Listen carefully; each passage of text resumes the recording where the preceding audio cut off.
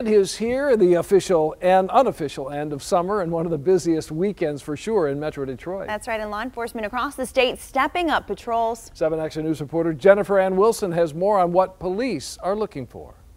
Whether you're hitting the freeways and heading out of town or staying right here and attending a local event like Arts, Beats and Eats, police across the state are working overtime to make sure your Labor Day weekend is safe and fun. It's a holiday weekend people of all ages look forward to. I will ride and bounce houses together. For the McHenry family, it's an annual tradition. It's Arts, Beats and Eats, and we do it every year, and we hit the Sizzler and we hit the bounce houses. For Royal Oak Police, ensuring safety is priority number one. Not only inside the festival, but also outside the festival and citywide. Lieutenant Keith Spencer says they're on high alert for any disorderly behavior, including excessive alcohol consumption. When you get into a festival such as this, you have people not only in other vehicles, but you have people on bicycles, you have people walking around. This becomes a very congested area. If you get behind the wheel, you need to be sober and paying attention. If you're not, Lieutenant Spencer says they'll be watching for the many telltale signs. Running lights, excessive speeds, failing to yield the right of way to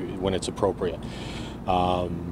Driving the wrong way down a one-way street. Over Labor Day weekend last year, Michigan State Police say there were 10 fatal crashes across the state that resulted in 15 deaths.